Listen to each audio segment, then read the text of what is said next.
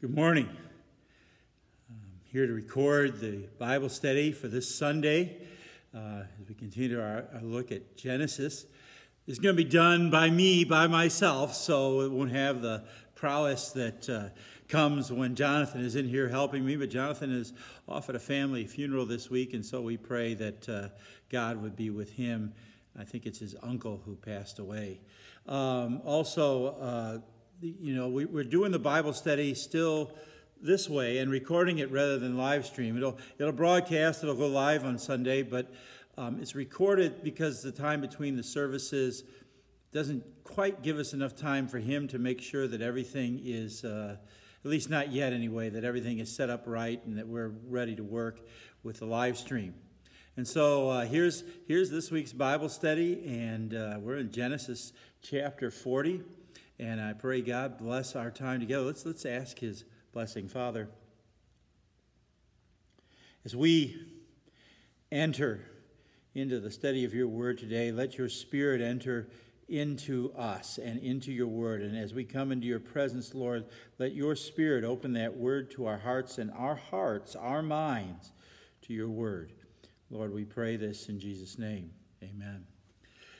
You know, we're in a COVID world and things keep changing, but I have to tell you, it's so good to see people on Sunday morning. It's so good to celebrate and rejoice over God's goodness and to be with God's people. But it's also, for those of you who are still joining us online, I want you to know we miss you, but we understand. And we rejoice that we have this technology. I don't know what they did after World War I when they had the Spanish flu, the flu epidemic. They killed millions.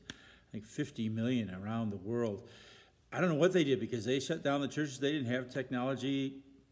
This is not new, what we're doing right now, but except that we have all this technology. And what a great blessing from God it is, and how good it is to see you all on Sunday morning. Well, we finished last week with the story of Joseph and Potiphar's wife, but just kind of to recap for you, remember that one of the things I've shared with you is that the character of Joseph, the person of Joseph in Genesis, is a foreshadow, a type, a prophetic picturing of Jesus in the events of Joseph's life. And so as we look at Joseph, we see Jesus in so many ways. I mean, Joseph is his father's favorite son, and Jesus is God's only begotten son. Others are jealous of Joseph. His brothers are jealous of him. The world, the Jewish people, the leaders, the Pharisees, the scribes, the Sadducees, they're jealous of Jesus and plot to put him to death. And so you see a lot of parallels between Joseph and Jesus. Last week, we saw in action the integrity of Joseph when faced with temptation. And he chose, the reason, if you remember correctly, for clinging to his integrity and saying no to temptation was because of his faith in his Father, because of how his works and life would reflect on his heavenly Father, and how could he betray him by not trusting him and giving into that temptation with Potiphar's wife. And you know, we see the same parallel in Jesus, who was tempted in every way as we are, and yet who said, "You shall not tempt the Lord your God," and who said, "You shall worship the Lord your God, and him only shall you serve." So in the temptation of Joseph, we see a foreshadowing of the temptation of Jesus. In the refusal to yield, we see the refusal to yield on Jesus, that he was, like we said, tempted in every way as we are, and yet was without sin. That's in Hebrews 4. And that Jesus, that's what makes Jesus the perfect Savior. That he's like us in every way except without sin. That he said no to temptation. And so we come to him who understands our struggles, but also has the power to overcome because he overcame in the face of temptation.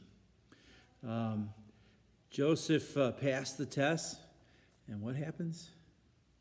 He ends up in prison. You know, being faithful to God in this world doesn't always lead to great outcomes in this world. Sometimes it leads to disaster. Sometimes it leads to getting in trouble because the world sees your life and your walk with God as a witness against them. And that's certainly the same thing that happened to Jesus. He said no to temptation to live the perfect life. And what did they do? They arrested him. They lied about him. They crowned him with thorns. They whipped him. They beat him. They nailed him to a tree. Yeah, you see the life of Jesus, right? Foreshadowed in the life of Joseph. And so we're in chapter 40 as we begin today, and this is where we really get into the whole thing. Dreams are a big part of Joseph's story, and here we get into it again in Genesis chapter 40, verse 1. He says, sometime after this, the cupbearer of the king of Egypt and his baker committed an offense against the Lord, the king of Egypt. And Pharaoh was angry with his two officers, the chief cupbearer and the chief baker. And he put them in custody in the house of the captain of the guard in the prison where Joseph was confined. And the captain of the guard appointed Joseph to be with them, and he attended them. And they continued for some time in his custody. Now, I want you to think about the fact that it's the cupbearer and the baker. I don't know that there's a connection, but I think there is some connection.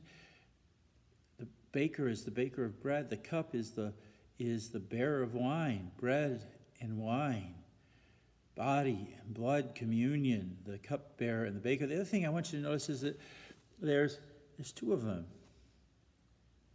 And remember also, and I don't know if I'm drawing straws here or not, but I want you to think about the fact Jesus is crucified with two men who are criminals, one on his right and the other on his left. And here Joseph is in prison with these two men that are in trouble with the Pharaoh, the king, the Caesar of Egypt, if you would.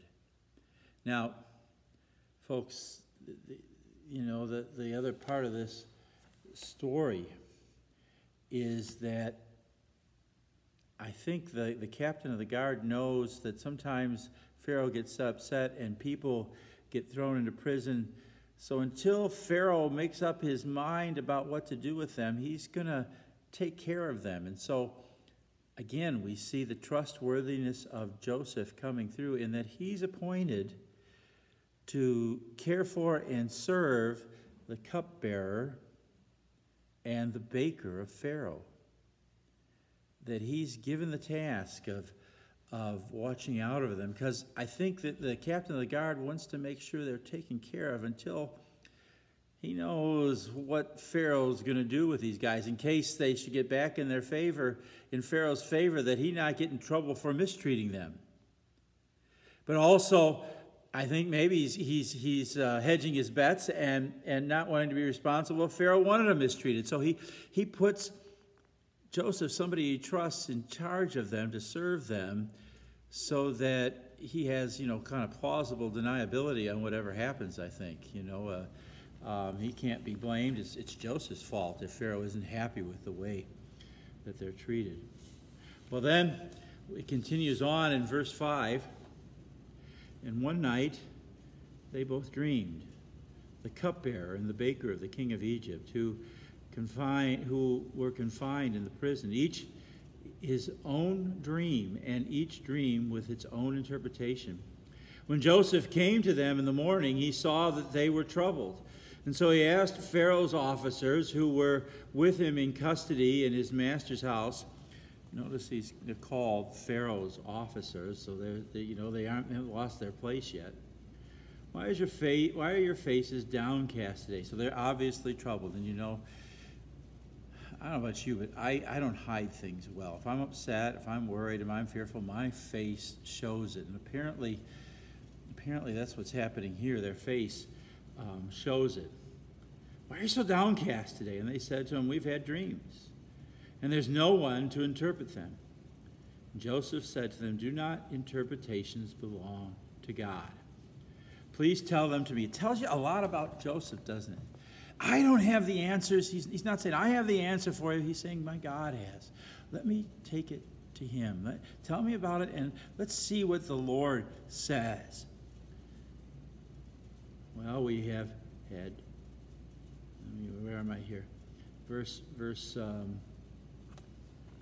9. So the chief cupbearer told his dream to Joseph and said to them, in my dream there was a vine before me, and on the vine there were 3 branches. As soon as it budded, its blossoms shot forth, and the clusters ripened into grapes. Pharaoh's cup was in my hand, and I took the grapes and pressed them into Pharaoh's cup and placed the cup into Pharaoh's hand. Joseph said to him, this is its interpretation. The 3 branches are 3 days. In 3 days, Pharaoh will lift up your head and restore you to your office. And you shall place Pharaoh's cup in his hand as formerly when you were his cupbearer. Only remember me when it is well with you, and please do not do the kindness to mention me to Pharaoh, and so get me out of this house. For I was indeed stolen out of the land of the Hebrews, and here also I have done nothing that they should put me into the pit. Well, that's quite a story that the cupbearer takes, and it's a great thing. If you think back to the words that are there at the beginning, that he says, you will be restored. Isn't that the meaning of what our Lord says? And if you think about these two guys, the cupbearer and the baker, if you think about them in terms of the thief on the cross, and the one thief, Jesus ministers to them both. Jesus is there, but the one thief rails against him and wants nothing to do with him. There's no repentance, and we're going to talk about the baker in a moment. And on the other hand, there's the thief who repents and says, Lord, remember me. Now here Joseph says to the cupbearer, remember me. And we're going to see that the cupbearer doesn't remember him. Sometimes we fail in that, don't we? We fail to remember those who have helped us and so forth. But you know what? God doesn't forget Joseph, and we're going to come back to that. He says, isn't this, when it says, you will be restored, isn't this what Jesus holds out to us?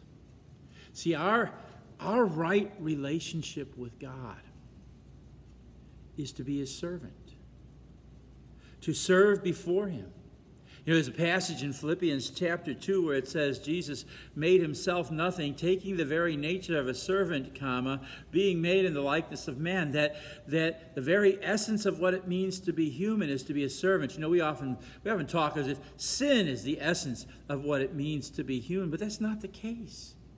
Sin is of the essence of being a fallen human being, a descendant of Adam and Eve. But Jesus is fully human, but he's without sin. So the essence of being a human as created by God is not to be a sinner, it is to be a servant. Being made in the... Jesus became a servant, being made in the likeness of men. To be in the likeness of man is to be a servant. And so when Joseph says, you're going to be restored to Pharaoh, you're going to become his servant again. And won't that be wonderful? And see, that's something we need to understand about us. To be God's servant is what we were created to be, and only in that relationship with God as his servants who serve him by caring for the creation and looking out after one another, only as servants are we happy. It's when we reach for not being servants, when we try to be master, that we make ourselves miserable, because we try to have control. How much fun do you have trying to be in control? How much control do you have over other people? How frustrating does it get? For me, you know, I always want to be able to please everyone. Well, you know, when I'm trying to make everybody happy with me, I'm trying to be master over them. It doesn't work. And when I do that, I make myself miserable. See, I can't do God's job. I wasn't meant to be master. I was meant to be servant, and so are you. And so when he says he's going to restore us to a right relationship, a relationship of service to God. He also says, think on me. Isn't that amazing? Remember me when you come into your kingdom. You know, when I read that word remember, and I think of, first of all, I think of Noah and the ark. And it says the Lord remembered Noah when he'd been on the water for 150 days. But you know what else I think? I think of my mom. Because she had Alzheimer's. And she forgot. She didn't know who I was. And even before that, she didn't know who my sisters were the last time she saw them when she was alive. She forgot everything. But I'll never forget a day when I was sitting with my mom, visiting her in the home where she lived. And we said the Lord's Prayer. And my mom, I didn't close my eyes, I watched her. My mom said it with me. She didn't remember anything, but she remembered that when everything else was stripped away, when all of life had stripped her possessions and her husband and her memory away and her health was being stripped away, what remained? God and her faith in God. And what that said to me is the Lord remembered my mom. God remembers you. Jesus bears in his hands the marks for the nails, and in his side the place where the sword was driven through. And he looks at them and he remembers us. I love it. It's in the book of Isaiah. Can a mother forget the child she has born? Well, of course not. Well, even if she should forget, I will never forget you, says the Lord. See, I have engraved you in the palm of my hand. God remembers, and he never forgets. And so when we pray, think on me, he remembers. And folks, you know, the Lord doesn't want us to forget him any more than Joseph wanted that cupbearer to forget him. So what did he do? He took bread, and when he gave thanks, he gave it saying, take, eat. This is my body. And he took the cup, and when he gave thanks, he gave it and saying, drink ye all of it. This cup is the new covenant in my blood. Do this as often as you drink it, remembering me. You know, Joseph wanted the cupbearer to remember him so that Joseph could get out of prison.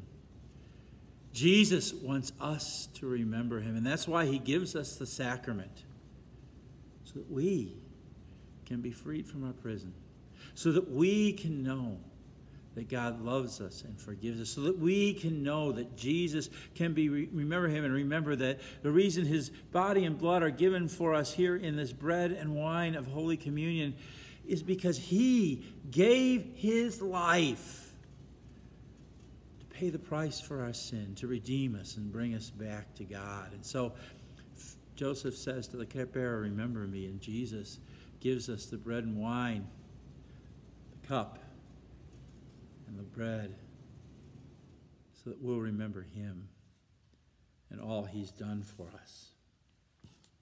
What a great table that is, that God gives us, where he calls us into Holy Communion. You know, the word communion means fellowship, into a holy, intimate relationship with him. Wow. And we, in a sense, when we come to communion, we put the cup in his hands, and then he shares with us the contents. Wow. That's so great. Chapter 40, verse 16. When the chief baker saw that the interpretation was favorable, he said to Joseph, I also had a dream. There were 3 cake baskets on my head, and in the uppermost basket there were all sorts of baked food for Pharaoh, and the birds were eating it out of the basket on my head. And Joseph answered and said, this is the interpretation. The 3 baskets are 3 days. In 3 days Pharaoh will lift up your head from you and hang you on a tree, and the birds eat the flesh from you. Wow. Not so good a dream. The first guy dreams of cup. The second guy dreams of bread. The first guy is going to be restored. The second guy, like the other thief, does not repent. And that's, I think we need to, what's the difference here between these two? I think it had to have been repentance and faith. And that's what it is for us. If you go to 1 Corinthians chapter 11, and that's where St. Paul talks about eating and drinking the body and blood of the Lord in an unworthy manner. I want you to hear this again in 1 Corinthians chapter 11, if I can get it open there. And hear what he says. Remember that there were some problems with the celebration of communion in 1 Corinthians. When Paul wrote 1 Corinthians, and one of the many problems he addresses in the letter to Corinth, and if you read the 1 Corinthians, the first epistle to the Corinthians, it really covers one problem after another, doesn't it, that is going on with the congregation in Corinth. Well, in chapter 11, he gets to the whole issue of how they're celebrating the Lord's Supper. He says, Paul writes, starting in verse, I'm sorry I take off my glasses, but I'm having problems with small print, and I'm waiting on getting new glasses. When you come together, it's not the Lord's Supper you eat. For in eating, each one goes ahead with his own meal. One goes hungry, another gets drunk. What? Do you not have houses to eat or drink in, or do you despise the church of God and humiliate those who have nothing? What shall I say to you? Shall I commend you in this? I will not. So the Lord's Supper, instead of being this holy communion, this holy unity, was divisive. And they celebrated in Corinth, they celebrated as part of a kind of a potluck meal. They called it a love feast. But the problem was the rich were getting off early and getting there, and they were eating all the food and getting drunk on the wine. And then the poor came, and there was no food for them, and the wine was gone. And so it was made very obvious who the haves and have-nots were in the congregation. It was very divisive. And Paul says, that's not the purpose of the Lord's Supper. What you're celebrating is not the Lord's Supper. He goes on, he says, for I received from the Lord what I also delivered to you, that the Lord Jesus, in the night when he was betrayed, took bread. And when he had given thanks, he broke it and said, this is my body, which is given for you. Do this in remembrance of me. In the same way, he took the cup after supper, saying, this cup is the new covenant in my blood. Do this as often as you drink it in remembrance of me. For as often as you eat this bread and drink this cup, you proclaim the Lord's death until you come. You know, when I teach people about communion, and I teach the young boys and girls who are getting ready to take their first communion, I often have them look at the 4 different places in the Scripture where the words of institution, like here, are recorded. In Matthew, Mark, Luke, and here in 1 Corinthians 11. And I have them tell me what's different in each version, because there's 4 different men writing for 4 different purposes to 4 different audiences from 4 different angles, and so they each related a little bit differently, not contradictory, but a little bit different detail. And so I have them list off those differences as we read through them, and then I ask, okay, what remains the same? It's basically this, that Jesus says, this is my body, and this is the new covenant in my blood. That remains the same. You know, I always say it's sort of like the Holy Spirit's way of putting something in bold print so that we'll catch that that's at the heart of the sacrament. And see, folks, the sacrament, at the heart of it is the bread is the body of Christ. The wine is the blood of Christ. If you're going to say nothing else about the sacrament, you have to say that. No matter what else each of those writers was trying to say, they had to say that because that's the sacrament. That in the bread, in, with, and under the bread, Jesus gives us his very body for the forgiveness of our sins. That in, with, and under the wine, Jesus gives us his very blood for the forgiveness of our sins. That's what we're receiving in this sacrament. And then he says that when you do this, when you celebrate this, you proclaim the Lord's death until he comes. Now think about that. He who died is coming. Why? Because he's alive. And the Holy Communion testifies that. He has to be alive for us to receive his body and blood in Holy Communion. So every time we come to the Lord's table and we celebrate communion, we're saying Jesus is alive. And here he is with us. And he who kept his promise by going to the cross and dying and rising, who shed his blood for us on the cross to keep his promises, he's going to keep his promise, and he's going to come back to receive us unto himself, that where he is, we might be also. Well, then Paul goes on, he says, whoever therefore eats the bread or drinks the cup of the Lord in an unworthy manner will be guilty concerning the body and blood of the Lord. Let a person examine himself then, and so eat the bread and drink of the cup. For anyone who eats and drinks without discerning the body eats and drinks judgment on himself. You can sin against the body and blood of Christ. You can eat and drink communion to your judgment. Why? When you come with an unrepentant heart. When you come in unbelief. When you fail to believe the promise that God has made here. That's why we in the Lutheran Church really believe in communing those who believe what the Scriptures teach, that Christ is really, truly present in the Lord's Supper. I know not all denominations believe that, but we do. And so we take this very seriously. The difference here is in repentance.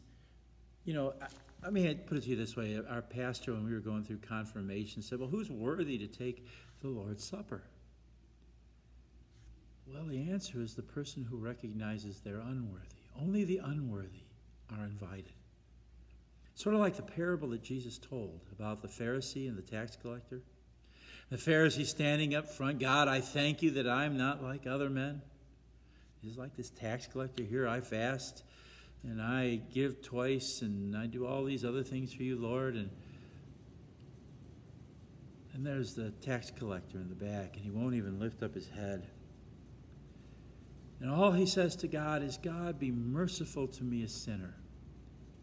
Now the difference is the Pharisee thought he was worthy. The tax collector realized he was unworthy. Which of these men, Jesus asked, went home justified? Well, the tax collector did. Because he knew he was unworthy. Who's worthy to come to the Lord's table?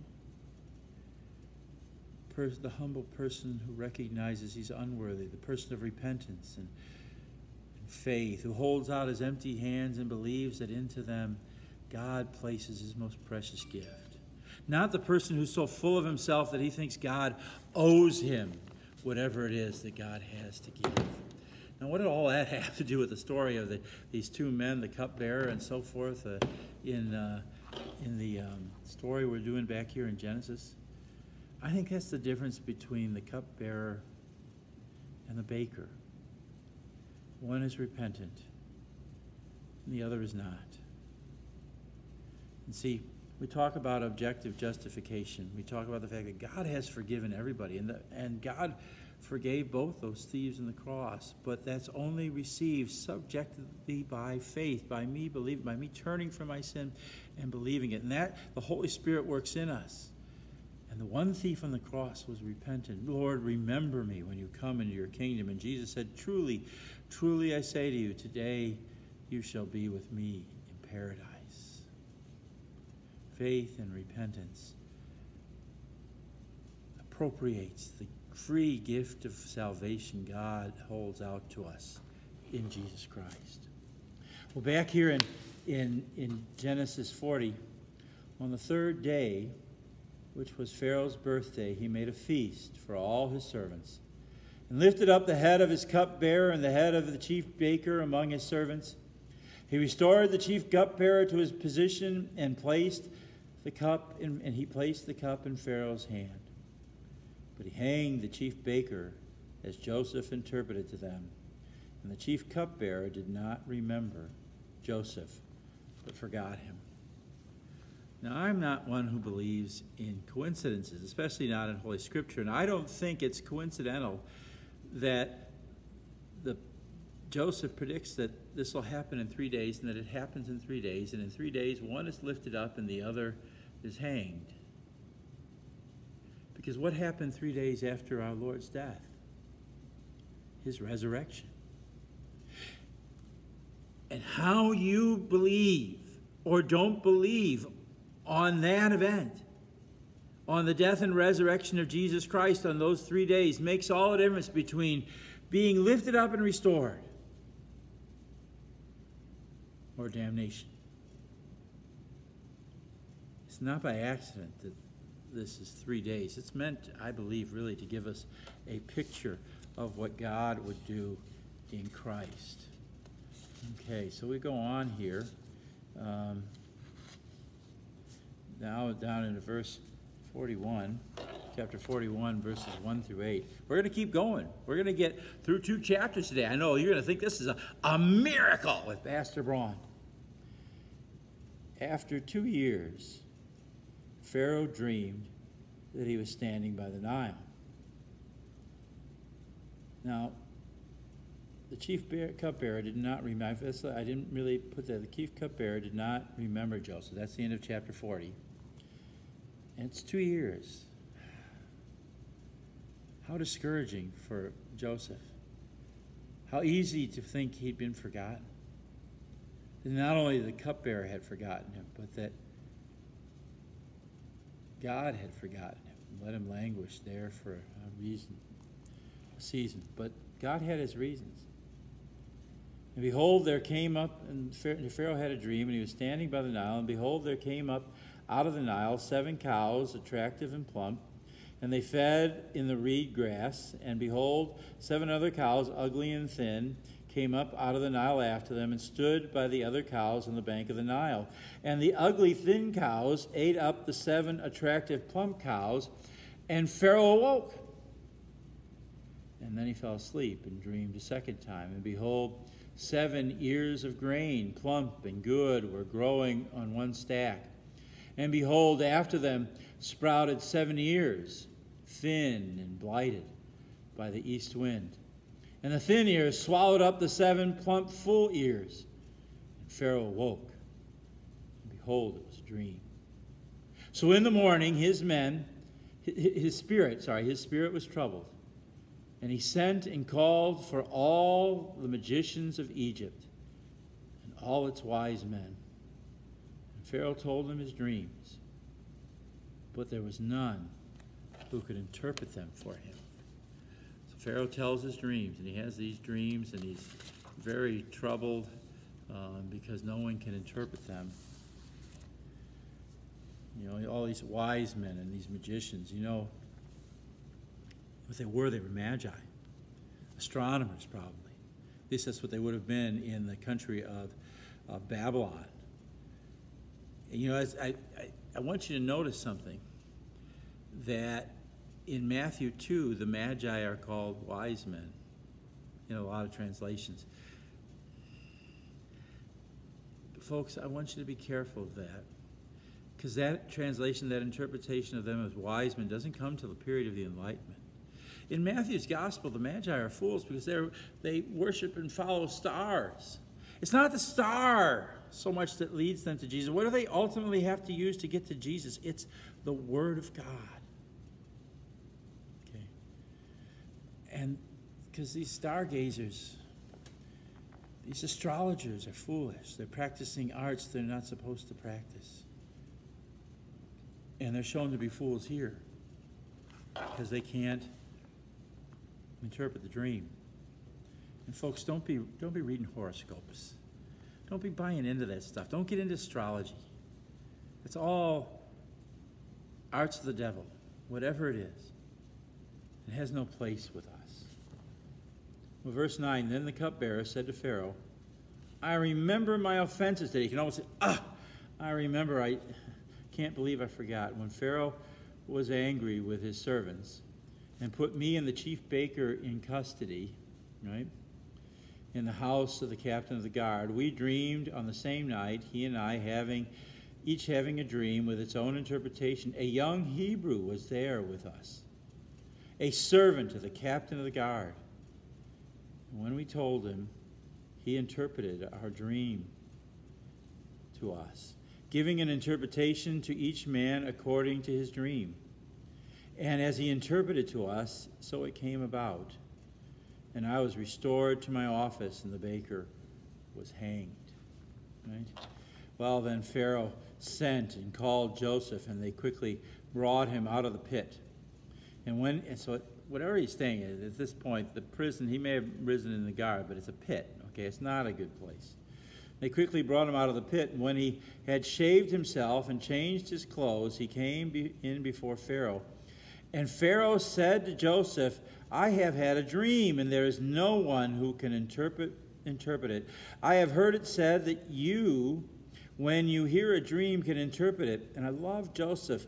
He doesn't say, oh yeah, I'm great at that stuff. You can count on me, Pharaoh. No, that's not what he says. He says, it's not me. God will give Pharaoh a favorable answer. You know,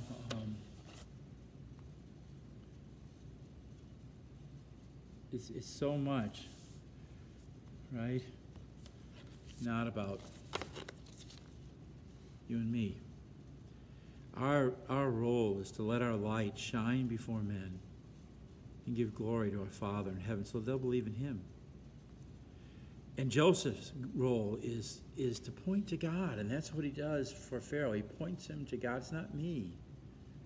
It's God. Now, don't let it be a false humility. I've told you the story about standing there and somebody was giving me a compliment, and it's Karen Goff, Dr. Karen Goff at my last parish in Flower Mound, and I said, oh, no, it's God and everything. And she looked at me and said, Pastor, quit being falsely humble. He says, if I tell you something nice about you, I mean it. I don't say it lightly. So just say thank you and go on. So no false humility.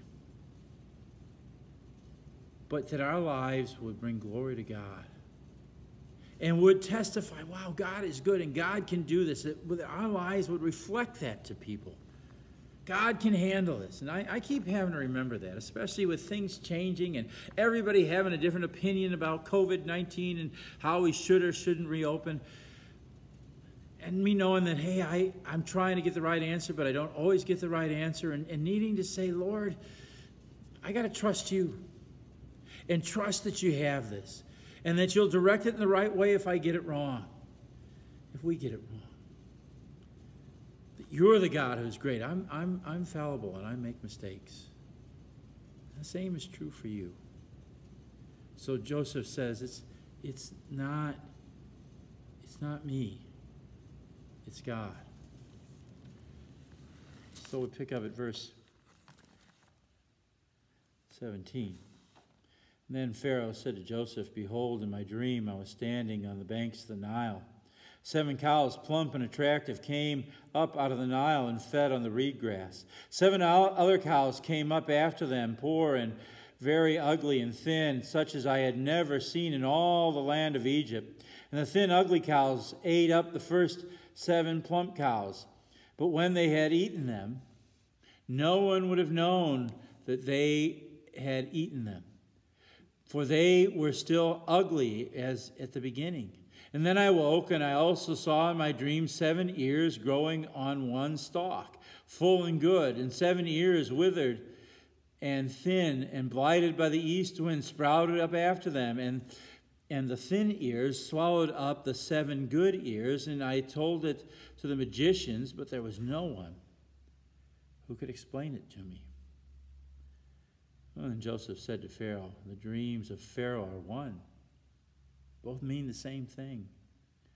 God has revealed to Pharaoh what he's about to do. The 7 good cows are 7 years, and the 7 good ears are 7 years. The dreams are one. The 7 lean and ugly cows that came up after them are 7 years. And the 7 empty years, blighted by the east wind, are also 7 years of famine. It is as I told Pharaoh. God has shown to Pharaoh what he's about to do.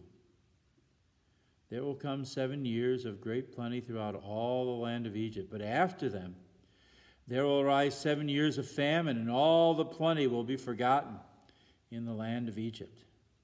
And the famine will consume the land, and the plenty will be unknown to the land by reason of the famine that will follow, for it will be very severe. And the doubling of Pharaoh's dream means that the thing is fixed by God, and God will shortly bring it about. Now, therefore, let Pharaoh select a discerning and wise man. So that's in verse 32. Right? Yeah, so I'll stop there for a second. Just kind of go on. It's going to be a difficult, severe time. Now notice the number is 7. It's a number for God, number of completeness, and it can be 7. The 4 is the number of 4 plus 3 is 7. You begin to see where the numbers begin to take on their meaning in Scripture that they later get used in the book of Revelation. There'll be 7 years of plenty, 7 years of famine, until God's work in each place is complete, until God's promise is complete. Well, verse 32, he goes on. And the doubling of Pharaoh's dream means that the thing is fixed by God, and God will surely bring it about. Right? Now, therefore, let Pharaoh select a discerning and wise man and set him over the land of Egypt. Let Pharaoh proceed to appoint overseers over the land and take 1/5 of the produce of the land of Egypt during the 7 plentiful years. And let them gather all the food of these good years that are coming and store up grain under the authority of Pharaoh for food in the cities, and let them keep it. That food shall be a reserve for the land against the 7 years of famine that are to occur in the land of Egypt, so that the land may not perish through famine. So there we are in verse, I'm sorry, I'm having so much trouble seeing this. And so then he goes on and he says, this proposal pleased Pharaoh and all his servants. And Pharaoh said to his servants, can we find a man like this in whom is the Spirit of God? Right? Wow. What a great compliment to Joseph, wasn't it? You know, how do you know that someone is a spiritual man? He can interpret dreams or do miracles? Well, there are objective signs that God has given you his Spirit. He promised, repent and be baptized, every one of you, for the forgiveness of sins, and you will receive the Holy Spirit. You were baptized, God gave you his Spirit. But there are also subjective signs, right there. Wisdom. The fruits of the Spirit, love, joy, peace, patience, kindness, self-control, kindness, and the like. Integrity. See, a person of prayer, honesty. Joseph bears those signs. And apparently, Pharaoh recognizes it, right? And Pharaoh says, who is like this man who has the Spirit of God within him? You know, how do you know if somebody has the Spirit of God? Well, one thing is humility. You see that in Joseph? A person of the Word and prayer, of faith, trusting in God, of repentance. You know, I think that's maybe one of the biggest signs. Somebody who is repentant and sorry over their sins. Not for Jesus, but for you and me. Who knows that I'm just a humble sinner. It's God who does the great things in and through us. I think you look for repentance, you look for humility, you look for faith, you look, see, are they in the Word? There are outward signs. I think the other ones are inward. Does the outward sign of God, baptism we talked about, what are you looking for when you look for a spiritual man? Somebody whose heart belongs to God. Is somebody whose heart and life is sold out for God. Doesn't mean they're perfect. Doesn't mean they're without sin. No. If you're looking for that person, there's only been one of them. That's Jesus. But we're reflections, as in a mirror dimly, but reflections. Repentant, humble faith and integrity. Well, let's go on, and we're going to finish this chapter, starting at verse 39. Yeah, we're going to finish 2 chapters. I know you're thinking this is amazing, right? Well, I don't know how amazing it is, but anyway, verse 39. Then Pharaoh said to Joseph, "Since God has shown you all this, and there's none as discerning and wise as you are, you shall be over my house, and all my people shall order themselves as you command. Only as regards to the throne shall I be greater than you." And Pharaoh said to Joseph, "See, I have set you over all the land." And then Pharaoh took a signet ring from his hand and put it in Joseph's hand, and clothed him in garments of fine linen, put a gold chain around his neck. And he made him ride in his second chariot, and they called out to him, "Bow the knee." And then he set him over all the land of Egypt. Think about that. Think about Philippians 2. Jesus made himself nothing, taking the very nature of a servant, being made in the likeness of men.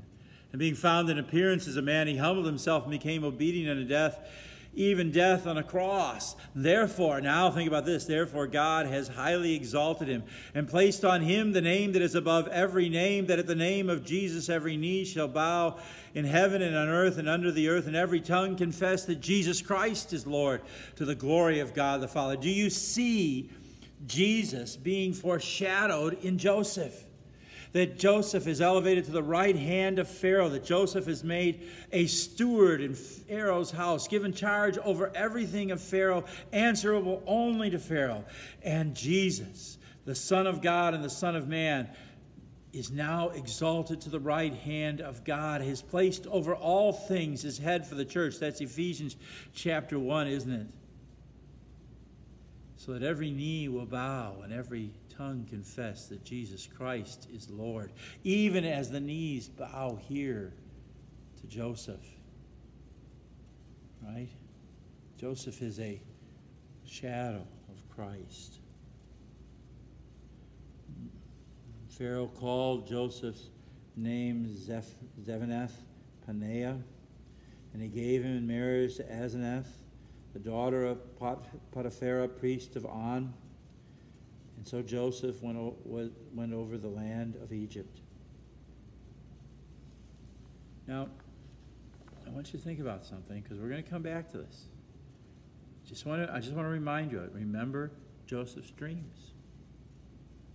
When Joseph was sold into slavery by his brothers, there's no way those dreams could have been true. But yes, there was. Because it's God's promise.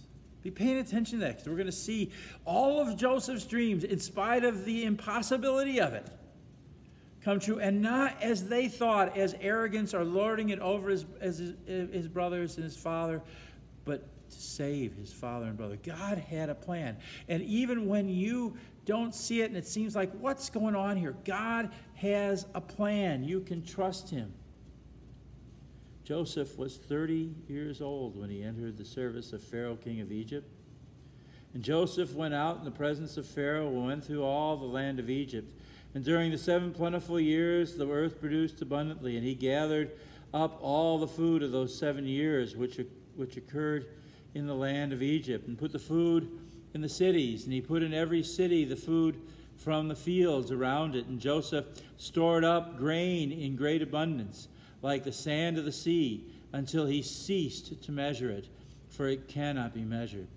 Before the year of famine came, 2 sons were born to Joseph. Asenath, the daughter of Potiphar, priest of On, bore them to her. Joseph called the name of the firstborn Manasseh, which means forgetting. Remember that. And the firstborn, for he said, God has made me forget all my hardship and all my father's house. And the name of the second he called Ephraim, for God has made me fruitful. Ephraim means fruitful. God has made me fruitful in all my affliction. Folks, first comes forgetting the past, and then comes the fruitful future. How many of you, I find myself held back by my past. I find myself hanging on to worries and fears and failures, and hanging on to those things, or hurts and habits and addictions, whatever they are, they become a prison. They keep you from moving forward. I love St. Paul's letter to the Philippians, chapter 3, where he says, if I had all sorts of things I could brag about, Hebrew of Hebrews, as to the law, Pharisee, as to legalistic righteousness without fault, as to zeal persecuting the church. But he says, whatever it was to my gain I count but loss. It's now rubbish to me. Why? That I may gain Christ and may be found in him, not having a righteousness of my own, but that which is through faith in Christ. All that other stuff that he was so proud of, that he hung on to as his pride, was actually holding him back from knowing God. And so he says later in the chapter, he says, therefore, forgetting what lies behind, I press on towards what lies ahead. I press on towards the upward call of God in Christ Jesus, to lay hold of what God has in store for me. But to do that, to have that fruit, I have, with God's help, to let go, to forgive the past, to forgive yourself. It's one of the toughest things to do, isn't it? But when you don't forgive yourself, you're not only hurting you, you're hurting other people. You're robbing them of what God wants to give them through you. You want to know fruitful, joyful years? Leave the past behind. Christ paid the price for it. It was nailed to the cross, even as any future sin has already been nailed to the cross. It's covered in his blood. The bill is paid in full. You don't need to keep hanging on to it. Sometimes I have trouble throwing out things. I love the fact that after, 7-10 years, you can throw out your tax stuff. It's a great feeling. Throw it out. Leave it behind. Don't let it imprison you. Manasseh. Forget it. Ephraim, so that God can make you fruitful, so you can be free to live for him. He goes on and he says, then the 7 years of plenty that occurred in the land of Egypt came to an end, and the 7 years of famine began to come. As Joseph had said, there was famine in the lands, but in the land of Egypt there was bread. When all the land of Egypt was famished and people cried out to Pharaoh for bread, Pharaoh said to the Egyptians, go to Joseph. What he says to you, do. So when the famine had spread over all the land, Joseph opened all the storehouses and sold to the Egyptians, for the famine was severe in the land of Egypt. Moreover, all the earth came to Egypt, to Joseph, to buy grain, because the famine was severe over all the earth. So I want you to think, as we close today, about those words. Whatever Joseph says, do. Those are the last words that Mary speaks as well. The wedding in Cana, when Jesus says, woman, why should I have, she comes to him because they run out of wine, and he says, woman, what do I have to do with you? It's not my hour. Remember what she said to them? She said, whatever he tells you, she says this to the servants who will eventually bring the jars of water. Whatever he says to you, do. Folks, Joseph is a picture of Jesus. And Mary's advice is great advice. Whatever Jesus says to you, do. Let go of the past. Confess. Come clean. Be forgiven. Humble yourself before the Lord. Do what he says, that in due time he may lift you up. Whatever he says to you, Do it. Great advice. Let's pray. Father, give us that kind of faith, that we would trust your word, and that whatever you would say to us, we would do. In Jesus' name, amen. Have a great week.